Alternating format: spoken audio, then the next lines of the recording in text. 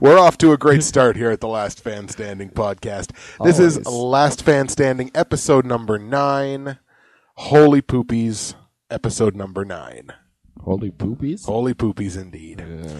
So the Last Fan Standing Wrestling Podcast, of course, if you've been paying attention to the podcast, and for all three of you that have, hey, thank you very much. If you've been paying attention to it... people have been talking about it on Facebook. Yeah, that's true. We've been having some wicked shares. We have. People have been liking us, and it's just been... We've been feeling the Facebook love. A little bit, and getting the actual group helped. To feel the Facebook love. If you haven't found us, search No Holds Barred Productions on Facebook, and I think we're the only Facebook page under that name, so we should be all set. We're unique. Exactly. Our display picture is a picture of our 2 hats, which makes it very easy for us to find. So, if you've been paying attention to the Last Fan Standing podcast, you've, of course, known that every time that we do that, an episode of this podcast, we have mentioned the May 11th Twin City Wrestling debut show. Yes. Which, if you're watching online, I'm holding up a poster. Exactly. We have the Twin City Wrestling poster at the Blockhouse Fire Hall. And we, of course, went to this show. We had tickets that we absolutely paid for and in no way, shape, or form were given to for free. Absolutely. 100% legit. 100% legit, and it was our hard-earned money that went into those tickets. So we showed up for the show. Doors weren't supposed to open until 6:30. First, we were going to film everything. Yeah, let's bring it back. Let's start bring with that. it back. Yeah, let's start at the beginning here and work our way to the climatic. To the climax. Yeah, it's going to be 2 hours of unsatisfying foreplay to a quick finish. Man, it's going to be the Lord of the Rings all over again. Ouch! I'm a big Lord of the Rings fan too, but I agree with you.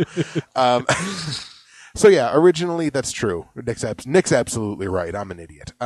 Originally, we were going to film a vlog for this Twin City Wrestling show. So we got together around, 10:30, 11 o'clock in the morning, something like that. I woke you up by crawling in your bed. Exactly. And you're like, Nick, not again. I'm like, but on the inside, I'm like, ooh. So we got together in the morning and decided we were going to do this vlog, and that was kind of the idea that we had in our head, was that we were going to do a vlog for it anyway. So after about 2 hours of trying to figure out the best way to do it, because initially what we were going to do is film an opener. It was going to be very similar to the vlog that I did on my channel for the UCW show, so we were going to film an opener, and we were going to go down to the meet and greet, and we were going to do everything like that. The way and, pan around to the crowd and get the matches and, high spots in the matches and things like that. Yeah. Because I actually liked that vlog from the first one. I thought it was good. That was awesome. I thought it was cool. And the wrestlers seemed to like it too, which was cool. So that was the plan. The plan was that we were going to do that again, and everything was going to be all gravy. We could not, for the life of us, get going on it because we couldn't. For whatever reason, it just wasn't coming together. Like the intro wasn't coming together. Well, whenever you have you and me behind a camera, and in front of a camera, it's just, it doesn't go well. No, it's just the giggles come out and everything that you can think of. Yeah. And somehow we've produced like 30 hours of podcasts. I know. And actually talked about things, which is weird. But, the giggles were out in full force, and we just couldn't get it going. So we tossed something hastily together and then pieced out and headed down to the meet and greet. Yeah. Because we were going to get some pictures at the meet and greet and do some filming at the meet and greet and everything like that. So we show up to the meet and greet. Big disappointment. A little bit. Well, first of all, we showed up and nobody was there. There was just nobody there. I don't know if they were supposed to be there at 2. That's what I thought. Or no, it was 1, wasn't it? Yeah. 1. And we got there at like 20 after and there was just nobody. So we were like, oh, okay, maybe it was either canceled or or they just didn't show up or whatever it was. So we hung around a little bit, and eventually people started showing up. And what we thought would have been so cool would have been to do some filming with like a bunch, just like with people around. Yeah. It didn't have to be like this huge crowd, like 20 deep or anything, but we wanted to, get some people or whatever. So everybody shows up, including our friend Doug Robar, who has been on this podcast before. And he showed up, and some of the wrestling talent showed up, like Mark Maverick. Mark Maverick showed up, who was also on this podcast. The R&R Express. The R&R Express showed up, as well as the oh goodness, what was the name of the other tag team? This is embarrassing. LAH? Last Action Heroes. Yeah. LAH. Thank you very much for that. Last Action. It's super embarrassing for me to not remember that, and we'll get to that in a minute. But yeah, so that other tag team showed up along with their valet Faya, who's gorgeous, by the way. So they show up, and just nobody seemed to care. Nobody seemed to care, and I mean, I guess if they put it in a better spot than down at the A&W, yeah. Maybe. And if they announced it a little bit better over the PA. Okay, we'll pause here, and Nick laughs for good cause, because it was so pathetic it was funny. Attention customers, there are wrestlers at the A&W.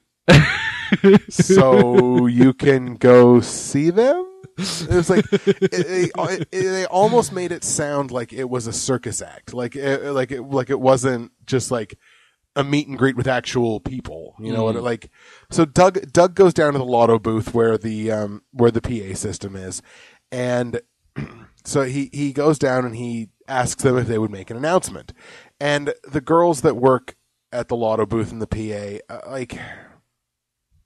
first of all, they're older ladies, not old ladies, but older ladies. So, I mean, it's certainly not something that interests them.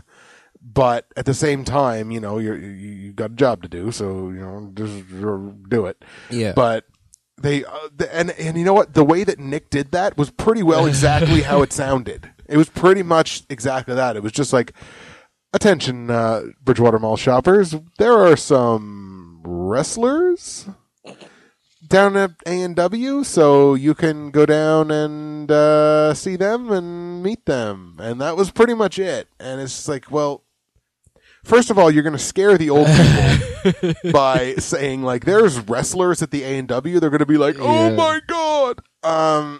And run away. Well, waddle. Yeah. But people weren't running. They were like sitting around them. Yeah. And that was the thing too. Like, it was literally in this A&W. Like, it wasn't even like in front of the A&W. It was literally in it. So there's like customers going around the wrestlers to sit at a table to eat their Papa Burger with cheese. And it's just like, this is poorly thought out. Just a little bit. Like, it wasn't a bad idea to do a meet and greet. It was just maybe not necessarily the best location. Yeah. So needless to say, we didn't do any filming there. No. We stood there for a long while. We did. We stood there for a long while. Talked to Doug and talked to Mark. Yeah. And that was pretty much it. And that was the end of it. So we're like, okay, well, we have a poorly filmed intro and we have nothing at all from the meet and greet. We're like, so we're really going to have to. We have a poorly filmed intro. We had to do. We were going to do the intro again because we were just going to cut out the whole meet and greet. Yeah, we were just going to redo the whole intro. So we're like, man, we're going to have to get some really good stuff at the actual event. So we call our cab to go from Bridgewater to Blockhouse. It was like $20, which is not bad. Not bad at all. So we call the cab and we get there. The doors weren't supposed to open until 6:30? Yeah. So the doors weren't supposed to open until 6:30, but we showed up at about 5:30. 5:30, yeah. Because we were thinking like we can get there and we can refilm our whole intro at the actual venue, which will be maybe better creatively, rather than just doing it in my house. So we get there early, and up by the talent entrance, we see Doug and actually a guy we graduated high school with, Blair Culp, who was helping out with the show. Yeah. And just talking, chatting. Yeah, they were just talking. Whatever. Doors were open, so it's like, hey, cool, let's head over. Yeah. Which, in retrospect, was a bad idea because then all the other fans that were there started heading that way too. Because they saw us go that way. So it's just like, is the doors open yet? Doug had to just be like, the doors aren't open. Go away. Like, get away from the talent entrance, please. Nice. So, I mean, we kind of walked over and we probably shouldn't have, but whatevs. So we show up and we're walking up the steps and Doug looks at me and he says something akin to this. Schneer. Sorry. we have a little sound clip of Doug from when he was on the podcast, just like making that noise, just making that thing that I just did there, that schneer. And it's too good. We giggle at it every time it happens. Anyways, back to the story. Okay. So we're walking up the steps and Doug says something to me akin to like, Justin, I need a big favor, or is like, I got something for you or something. So they get like, okay, maybe they need somebody to help them set up the ring. Like maybe this is something cool that we can actually add to the vlog. Doug's like, the guy that was supposed to be doing the announcing. And I started shaking my head as soon as he said the word announcing because I knew what was coming next. So I was just shaking my head. And he's like, the guy that's supposed to do the announcing bailed, so you're going to be my announcer tonight.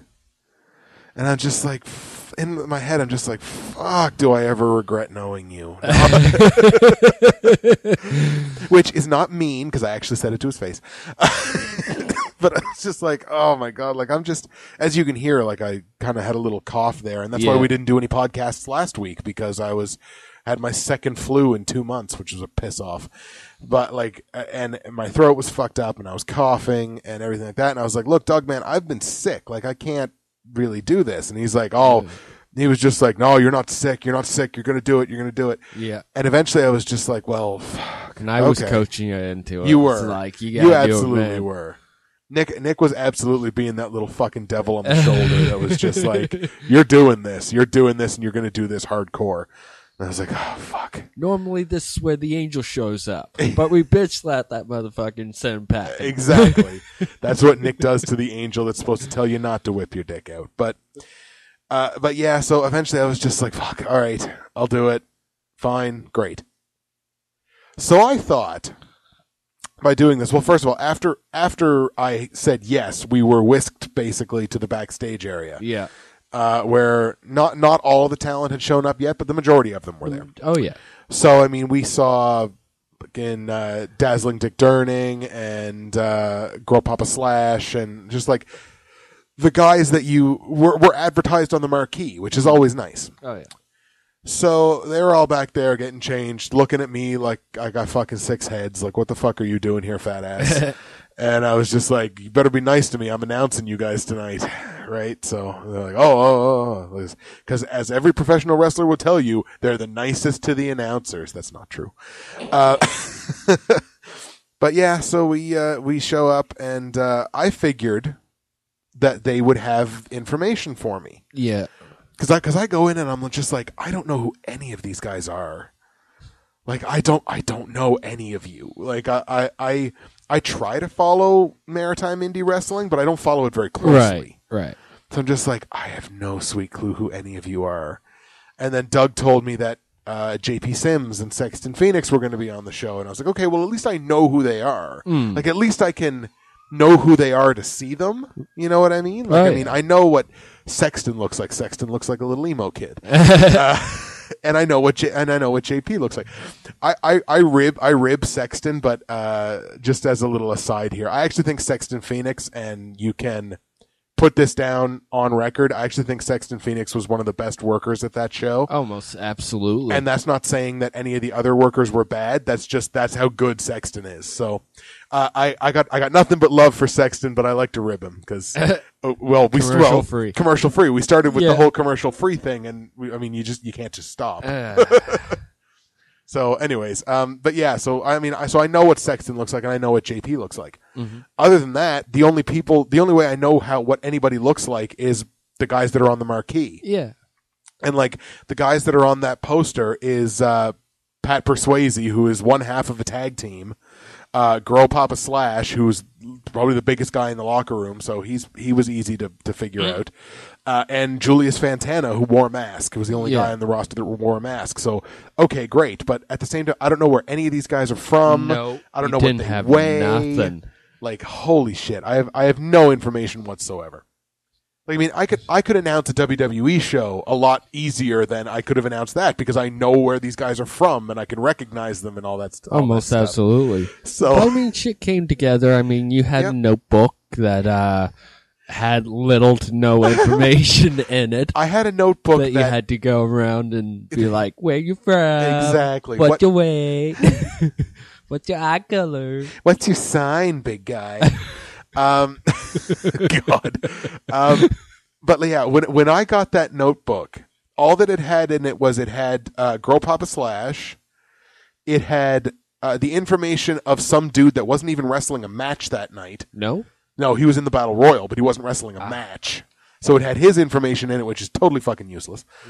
It had, I think it had Dick Durning's information in it. I think it had some of JP's information in it, which, by the way, JP Sims was the big surprise guest. Okay. Like, nobody knew that JP was going to be there. And anybody that knows Maritime Wrestling knows, well, JP Sims, the UCW champion. Right. But not anymore, because now I don't know if you follow him on Twitter, or if you watched his Twitter account. Not recently. Okay, no. I think he went on either Twitter or Facebook and was just like, I'm never working for UCW again. So it's like, sweet, right on. So I mean, that's kind of that was a nice coup there for Twin City Wrestling to pick up their main quote unquote competition's champion. You know what I mean? So that was pretty cool. But he was the surprise guy, and I think Julius Fantana's information was in there too. There's 20 guys on the roster. That's information for 4 guys that's in actual matches. So I'm like, well, fuck. Okay.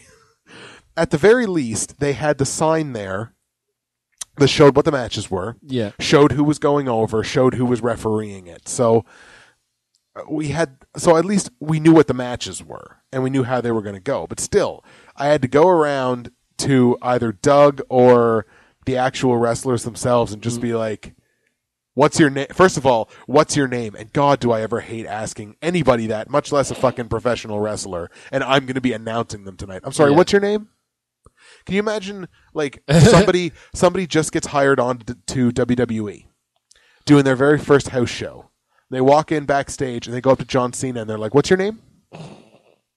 And he's just like, you're fired. Yeah, basically. I am Super Cena. I can make this decision. You are fired. So I felt like a douchebag, just like... Well, I mean, it's...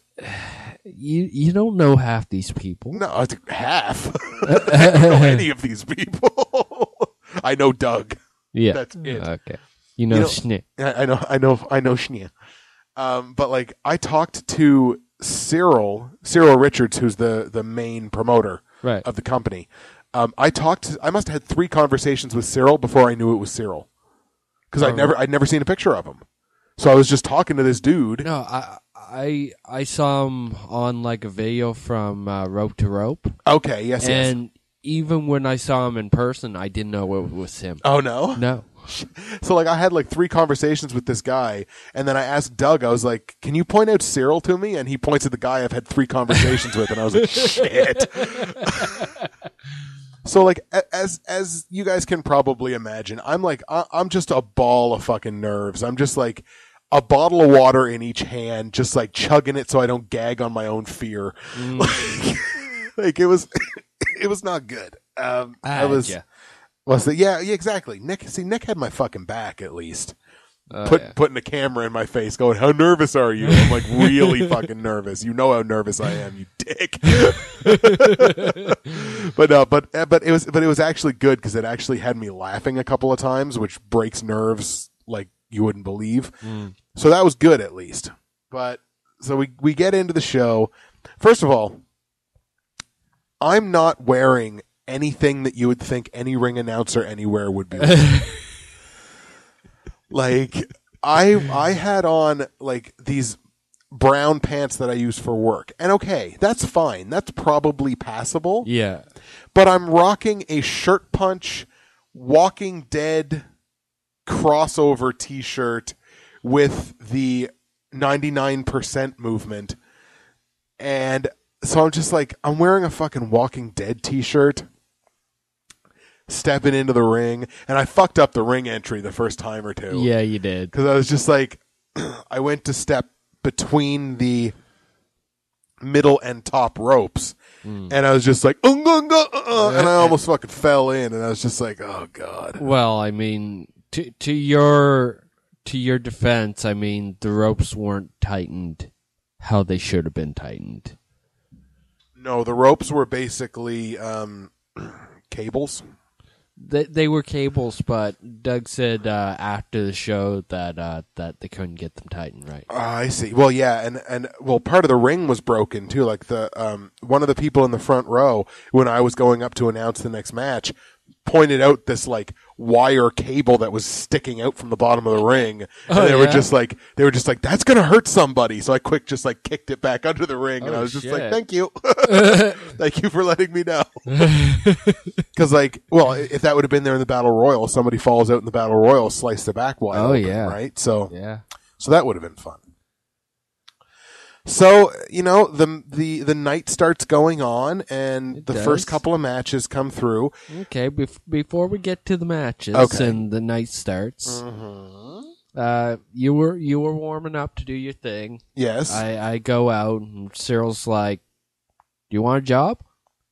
Yes, actually, that's right. The first thing he asked you was, "Are you doing anything?" Are you doing anything? Yeah. And you said, like, no. No. And he was like, do you want to do something? I'm like, sure.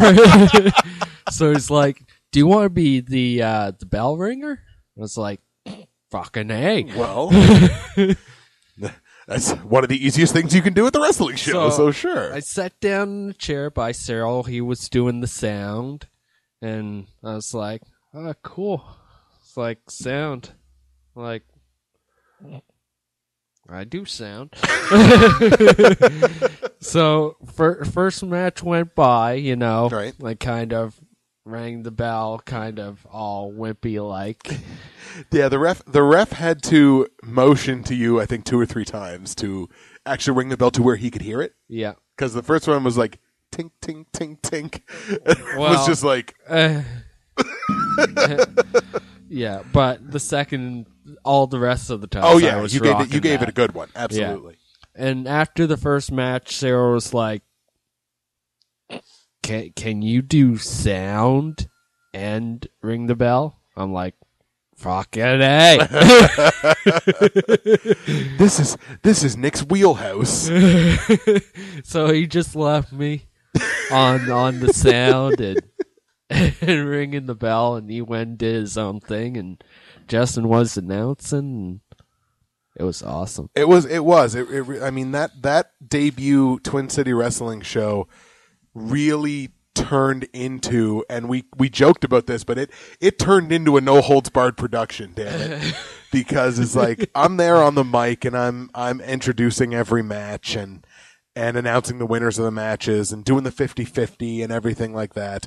And Nick's there. Nick's the only reason that any like entrance videos or music or anything is playing for anybody. I had it right down to a T. You would announce like where they were from and their weight, and you say their first name. I would kick in the music. Right. You would say last name. Music was playing. Video was up. Yeah, it was good. It was. It ended up being. It was like I say, for both of us, even a little bit of nerves early, but then once you settled into it, it was good. And of course, I want to thank the guys for giving me a free T-shirt, because after I think the second match, they were just like, "We can't have you going with that Walking Dead T-shirt anymore." He's like, "You got to at least look the part." And I was like, "Hey, I didn't know I was going to be doing this." Yeah. So if you want me to look the part, motherfuckers, that's up to you. I didn't say that, of course, but. They brought me over a Twin City Wrestling T-shirt that was probably a little bit too small, but whatever. It was just it's the biggest size you have. Fuck it, I'll just squeeze my butt into it. So at the very least, I got a free T-shirt out of it, which was nice. Yeah, but so we ended up doing our jobs as part of Twin City Wrestling. We are officially employed, though not paid, in the professional wrestling business. Sort of, kind of. Hopefully, I'm going to get back to Cyril. Yeah. And be like, thinking once I get my car back on the road. Yeah. Do you need a permanent sound guy? Well, you know what? Exactly. Yeah. Why not? I can do it. Why not? I can do it. Save you a whole lot of trouble, and you can organize and run your show. Yeah, exactly. One less thing he's got to think about. Yeah. And if he, pays you a little bit of scale or something, then away you go. I don't even care about the pay. Oh, well, there you go, Cyril. Free labor. Take that up. You might. You can be an announcer. You can come with me. There you go. On the road. There you go. I need a road wife. Fuck you. But to be perfectly honest, talking about the actual show itself, I really loved. That's pretty good. Yeah, that's a little aside. Nick's got a Starbucks refresher, but it's a different flavor. It's the orange mango or orange melon or something, and he seems to really like it. Yeah. It's good stuff. Okay. That's the one I'm drinking now, too. Okay. I really loved the way that the show itself was booked. And that's a credit to Cyril and anybody else that may have had a hand in actually booking the show. Because the way they booked the matches made so much sense. It did. The first ever match in Twin City Wrestling history was Mr. 450 Julius Fantana taking on Narcissus Saint. And both of these guys are lower weight guys. I think Narcissus was 200 pounds and Fantana was 175. And they're both like high flyers and everything. And it was a fast-paced match. It was a good match. I think they went longer than they were supposed to. Yeah. I think they went a good close to 15 minutes. And every time I felt like, okay, cool, this is the opening match, it must be over, one of them would kick out, and I'd be like, oh shit, it's going to keep going. All right, right on. They were really, really good together. Aside from one little botch by Fantana when he tried to do the 619, but at the same time, the ropes were really loose. Right. So I don't exactly blame Fantana for that. But no, it really, really, really good match. Great way to start off the show. Second match was Girl Papa Slash and Mark Maverick, which is two bigger guys because Mark was 275, and Girl Papa Slash was billed at 300, but I'm guessing he's probably a little bit more than that in reality. Great match, awesome match. Oh yes, like just there was nothing bad about any of the matches. I don't think there was either. I can honestly say that every match on the card was good. There was no match that you looked at it and was like, wow, man, that really stunk up the joint. You know what I mean? Like there was no real bad match. And this company, just to gush a little bit more about Twin City Wrestling, this company's got some talent in it. Like this company has a real good shot if you are around the Maritimes and you give them a chance and go to one of their shows. Mm-hmm. I think for a pure wrestling fan, this company's going to make a lot of fans. Because you had, like I said, the lighter weight match with Fantana and Saint.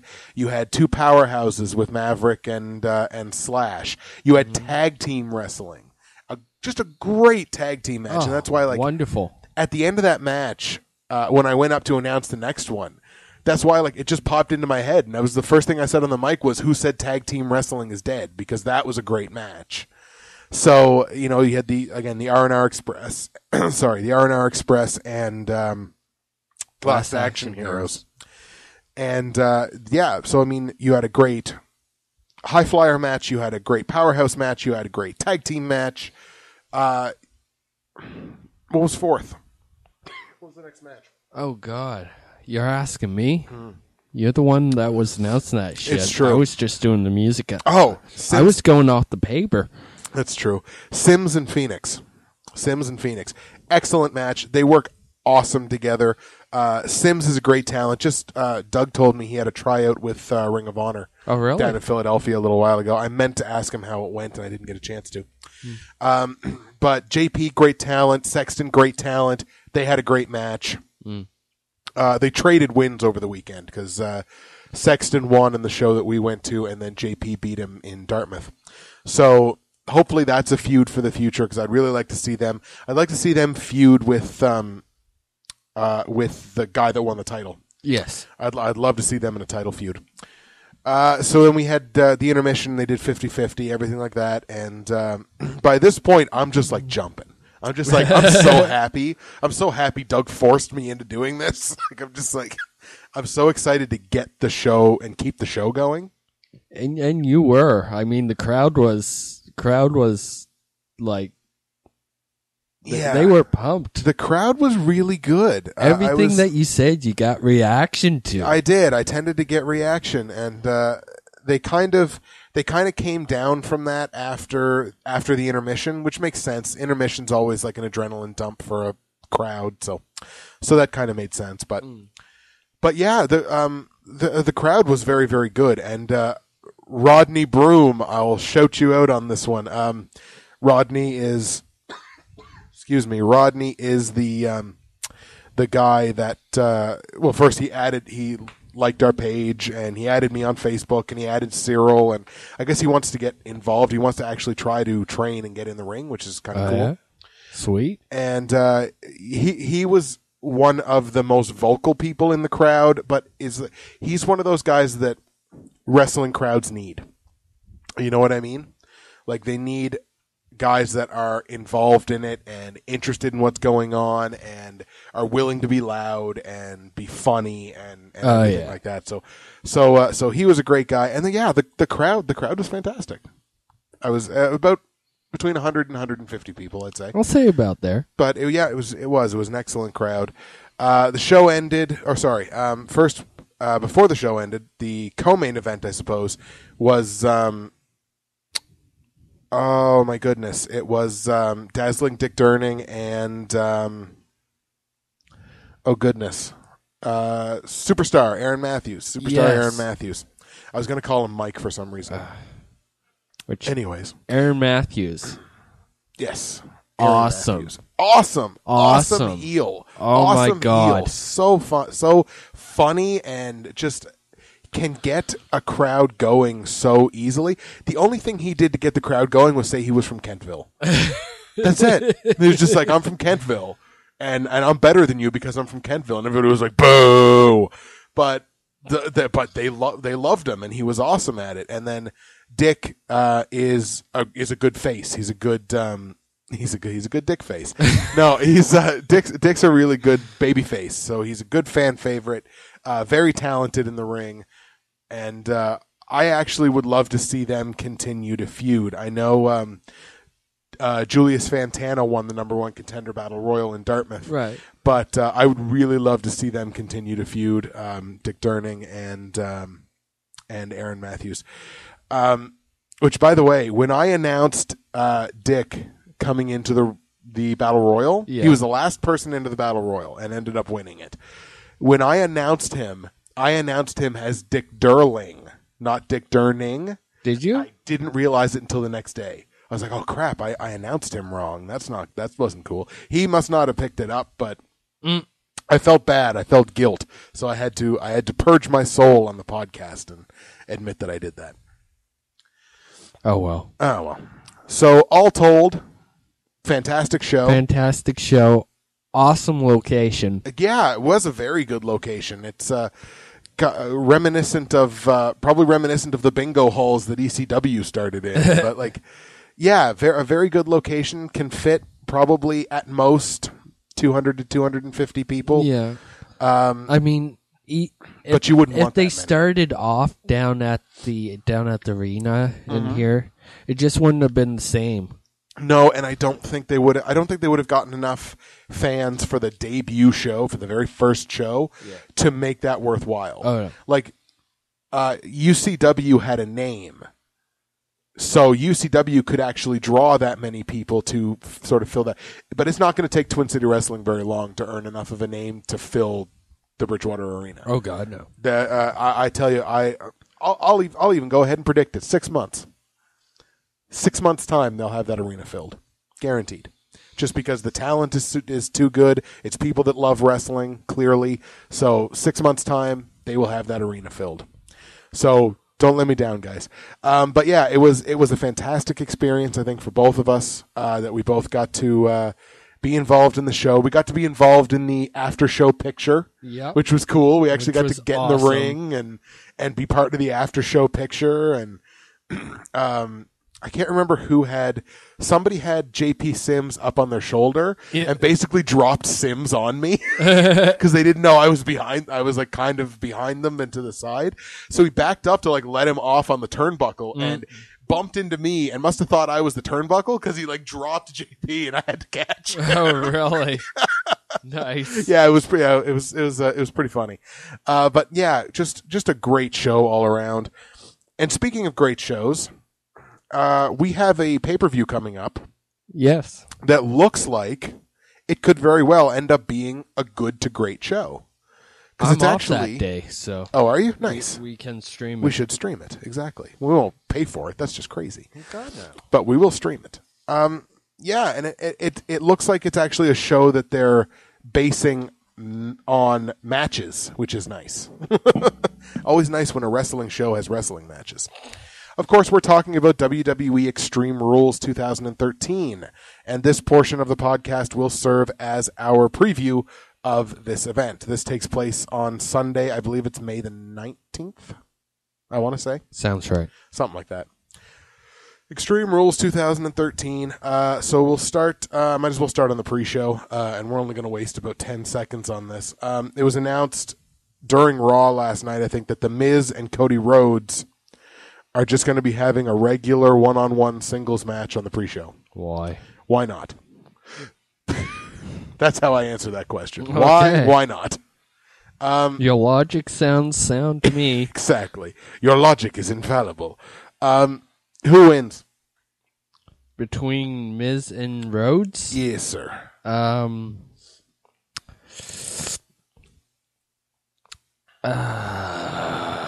Probably Miz.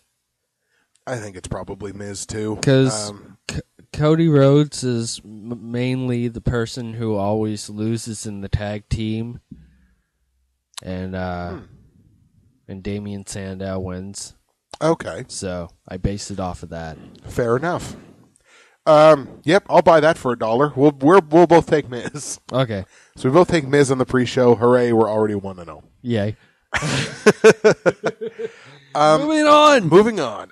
Chris Jericho versus Fandango. This is, of course, a WrestleMania you rematch. Said my name wrong. Fuck you. Yeah, rematch from WrestleMania. These two haven't had a match against each other since WrestleMania. They've barely had any physical contact since WrestleMania. They did a dance-off this week. Yeah, they did a dance-off last night, which ended up not being a dance-off at all. It feels to me like the feud has been kind of back and forth between the two of them. Like Jericho will have the one up one week and Fandango will have the one up the next week. Yeah. But like I don't get these feuds that have like no physical contact between the two people. I don't know. For whatever reason, it just bugs me. Maybe it shouldn't, but it does. And Fandango's post-WrestleMania buzz has almost completely worn off. Oh, yeah, for sure. Like, the couple of weeks after WrestleMania, it's like Fandango's music would play and the place would pop, right? The place would, like, blow up. Now it's just kind of like you have the odd person in the crowd that's Fandangoing, and everybody else is just kind of like, really? Are we still doing this? It's like the Brodus Clay syndrome. Yeah. Like, Brodus Clay was awesome for a couple of weeks, and then everybody was just like, yeah, funk is on a roll. And that was pretty much it. How? hey, yo. Somebody call my mama. It's about to get funky up in here. Anyways. So, is there really much of a reason to care about this, I guess, is my question? No. Not overly? No. Other than to see two guys that actually can wrestle, and if they actually let them go and let them wrestle, then it'll probably be a good match. Other than that, probably not a ton of reason to care about this match. Chris Jericho's going to win. You got Jericho? Yeah. I think I'll probably take Jericho too, avenge the WrestleMania loss. Unless they want to continue with this feud. If they want to continue with the feud, which I don't necessarily think they should, but if they want to. It's dumb. True enough. But if they want to, I think Fandango wins the match. So if Fandango wins again, the feud's going to continue. If Jericho wins, then it's probably over. Is this even a hardcore match? I don't think so. I didn't think so either. So you call in your pay-per-view Extreme Rules, and the first two matches we've talked about don't have any kind of stipulation or anything attached to them. Okay, well, let's see where you go from here, I guess. Randy Orton versus The Big Show. This is match number 3. We're going to talk about Randy Orton versus The Big Show in an Extreme Rules match. Yay, Extreme Rules match. Yay. Hardcore. Ooh. H-core. This is another feud that's kind of sort of been indirect, except it's been a lot of Big Show punching Orton in the face. That seems to have happened like 2-3 times. Yeah. Big Show just like comes out of nowhere. I always find it so funny when Big Show sneaks up on somebody. It's like you're 7 feet tall and like 8,000 pounds. How do you sneak up on somebody? But everybody's just like do do do do do do do, and they turn around and they catch Big Show's face or Big Show's fist in the mush, and it's just like, how do you keep sneaking up on people? In any case, but yeah, there hasn't been a whole heck of a lot of action between the two. They've both been like, well, Big Show, I don't really remember. Big Show hasn't even really been wrestling anybody. No, he's just been here and there and doing cameos. Exactly. Well, whereas like Orton at least has been wrestling like Damien Sandow and Antonio Cesaro and actually wrestling people, and then Big Show will just show up and punch him in the face. And it's just like, how annoyed must Orton be at this point? It's just be like, I just had an awesome match, and he turns around, ding. It's like, God damn it. Why do you keep sneaking up on me? So Big Show hasn't even really been wrestling. But you know what? At least this is actually a hardcore match. Yeah. At the very least. Which is good. It is, for sure. Makes me a little bit happier. Makes you a little bit happier in the pants? Yeah. Excellent. Who do you got in this one? Big Show. You got Big Show? Yeah. I want to take Big Show, because I feel like if Big Show doesn't win, he's going to verge on being kind of irrelevant, maybe. Like, well, he got nothing left to go to. Right. Well, yeah, if exactly. He doesn't. Yeah, that's fair. Yeah, I like that. I can get behind it. Originally, I kind of thought Randy Orton might win, but because it's Randy Orton, and I feel like WWE has to do something to put Randy Orton back in the title picture. It just feels weird that he's not there. Okay.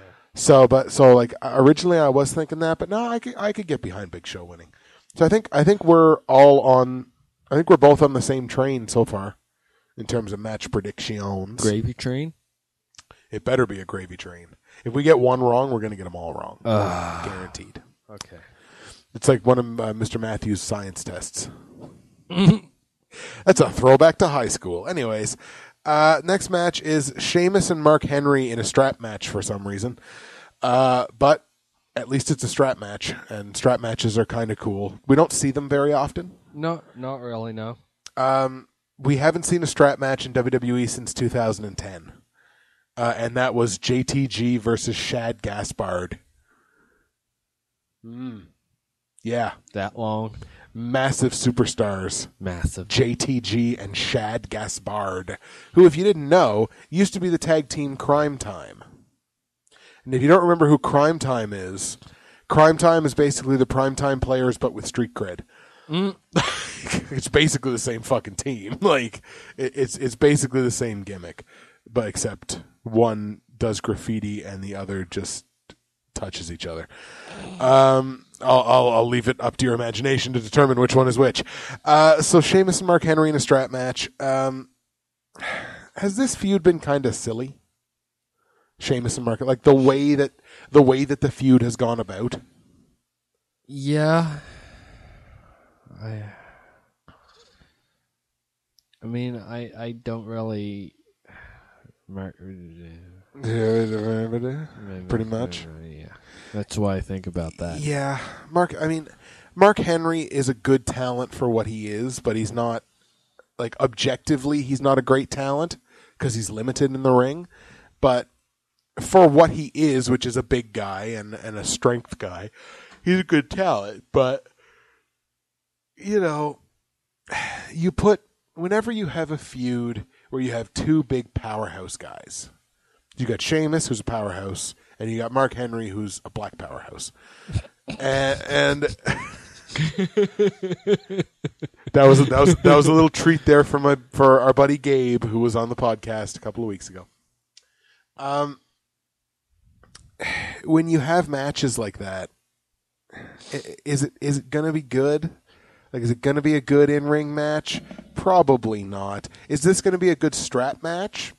Maybe. Possibly. I don't know. Neither one of these guys ever been in a strap match before, to my knowledge. So, I don't know. It might be. It might not be.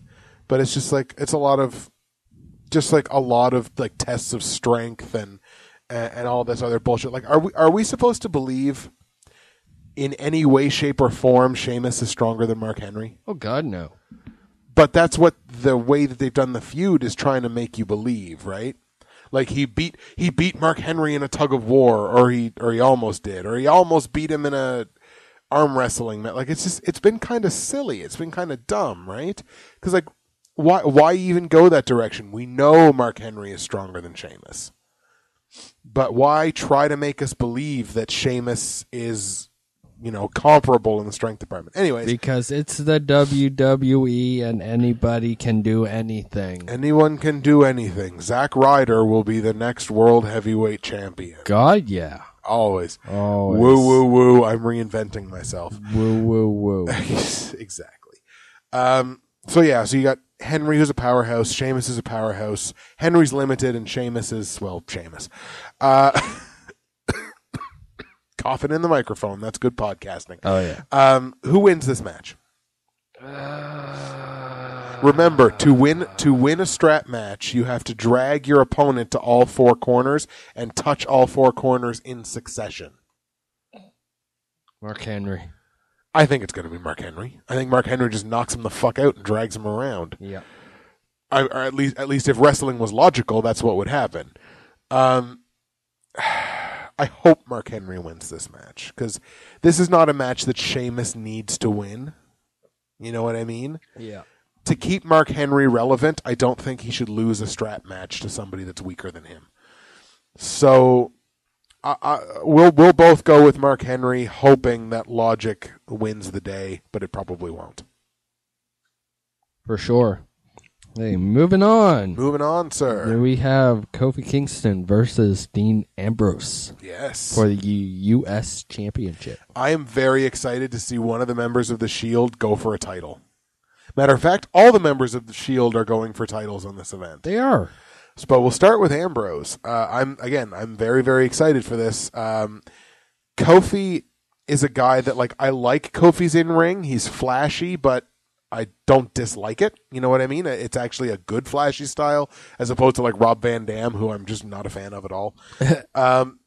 So I like his in-ring style, and I mean, Dean Ambrose is super, super talented. Oh yeah, for like, sure. He's so. Did you see the match from SmackDown from a couple of weeks ago? Dean Ambrose and Daniel Bryan. I don't believe I have. Fucking awesome match. So good. Like they worked with each other. So it was just a straight singles one-on-one match. So good together. Like they were great. I guess I will have to exactly YouTube that up. Go back and TiVo that shit. Oh yeah, or YouTube it or whatever. Do something. See that match. But yeah, so Dean Ambrose and Daniel Bryan was a great match. So we know how good in the ring Dean Ambrose is. And now we get to see him on pay-per-view in a one-on-one match. So I'm very, very excited to see that. Who wins it? Who wins it? Who's got it? Kofi or Dean? Do we have a new U.S. champion or do we not? I think we do. I honestly think that every member of the Shield is walking away with a title. I think so. I think the Shield is walking out with the U.S. title and the tag team championships. The tag team championships. Their time is now. Exactly. Your time is up, their time is now, as Cena's theme song says. Yeah. Except not for Cena, except maybe for Cena. We'll have to find out later. God, no. So not for Cena. That kind of blows our prediction for the tag team championships. Team Hell No versus the Shield. Reigns and Rollin. In a tornado tag. In a tornado tag match, which is good. Tornado. For those of you that don't know, tornado tag match means everybody's in the ring at the same time. Potato. A potato tag match. Peel them, mash them, stick them in your mouth. Exactly. Potato. Stick them in a stew. I just the gimmick for this match, the tornado tag match, fits so well into this whole rivalry because it's always been like the Shield gets strength in numbers and everything, but it's tornado tag, so everybody's going at the same time. Absolutely. So it really plays into that, and we're both on the Shield. We're both on for that the Shield to take the titles. Yes. Do we expect Ambrose to interfere in that match? Probably not. No? No. Do you expect the other members of the Shield to interfere in Ambrose's match? It wouldn't be wise because he would get squalled. Yeah, could quite possibly. That's true.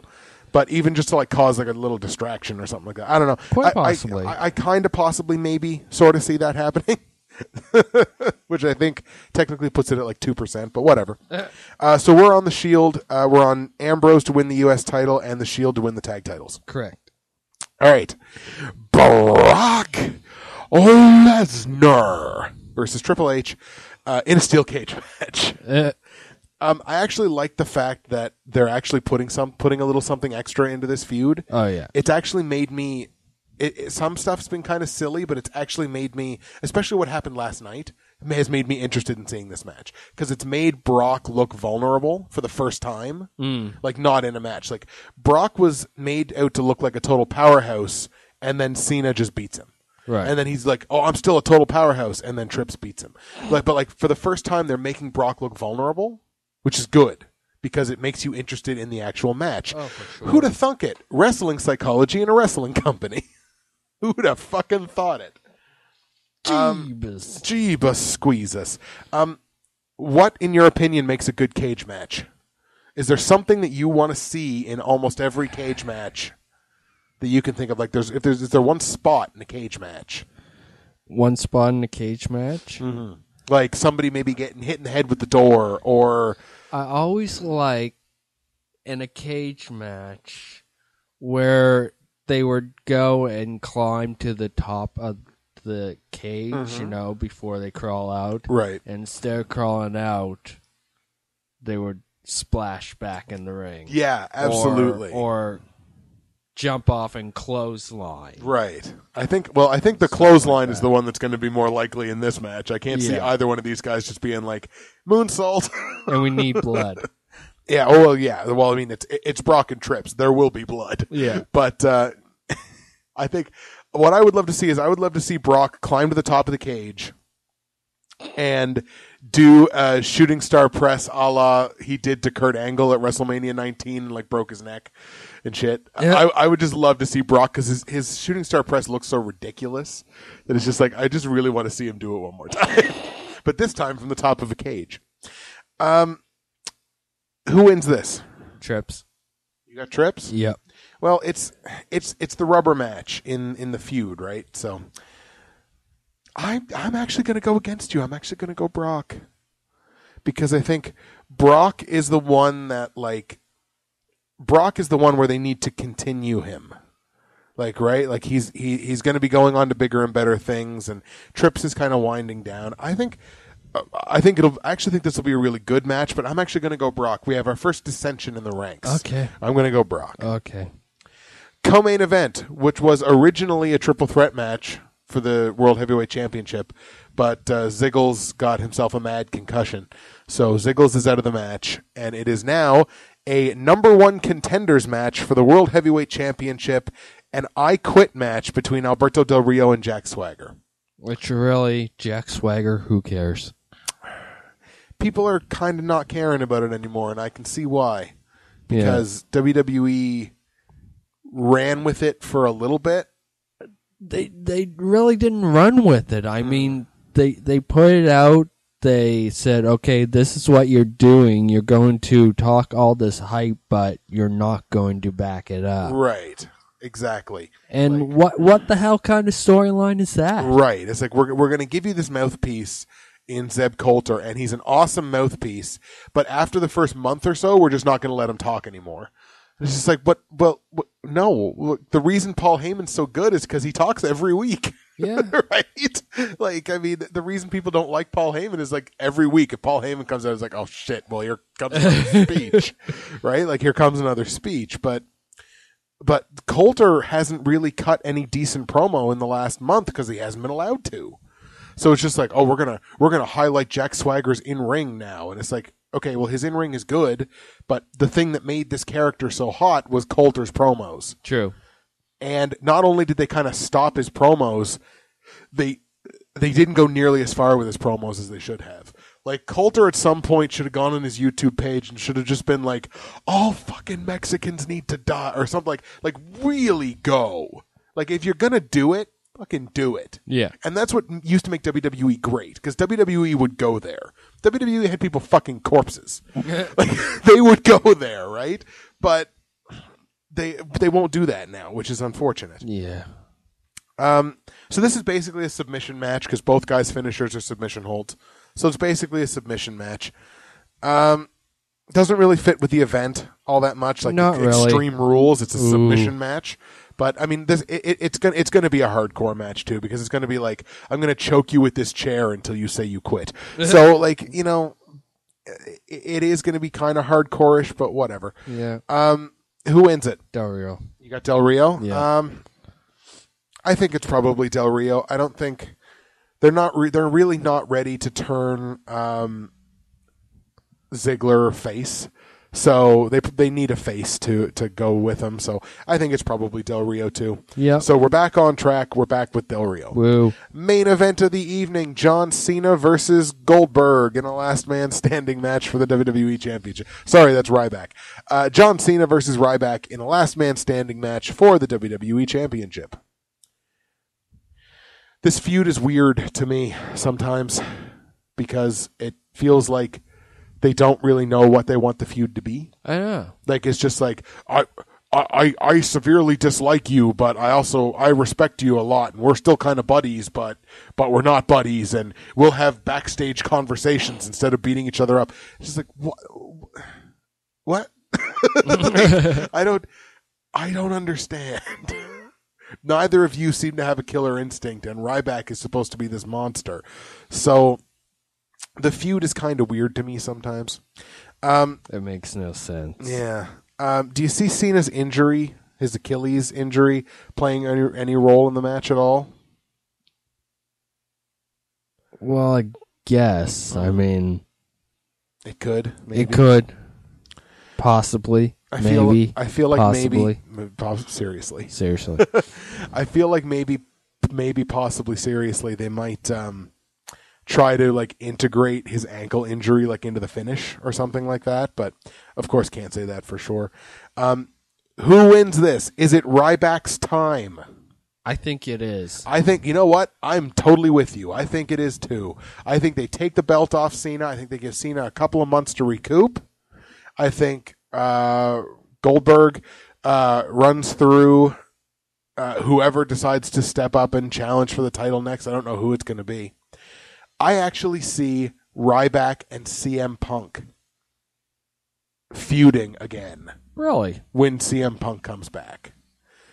Because not that CM Punk is going to be brought back as a fan favorite, because I don't think he will be. Yeah. But I actually see them feuding again when Punk comes back. That's a good sort possibility. Sort of like a heel versus heel feud, which can be done really well because Punk just make fun of him. Yeah. Just constantly. Absolutely. So, right on. We're both on Ryback. We both think it's Ryback's time. Whoa. We both think Del Rio's going to beat Swagger. We split on the cage match, and I think we were in tune with everything else. Pretty much. So the only thing that we split on was the cage match. Ladies and gentlemen, that is going to do it for another week of the Last Fan Standing podcast. I am Justin. And I am Nick. We are No Holds Barred Productions. Like us on Facebook, noholdsbarred.net63.net. You can find all of our shit there. Big thanks one more time to Twin City Wrestling, Cyril Richards and Doug Robar for getting us involved in the show. Absolutely. And all the talent with Twin City Wrestling, too. You guys are all great. It was awesome. Can't wait for you guys to come back in June.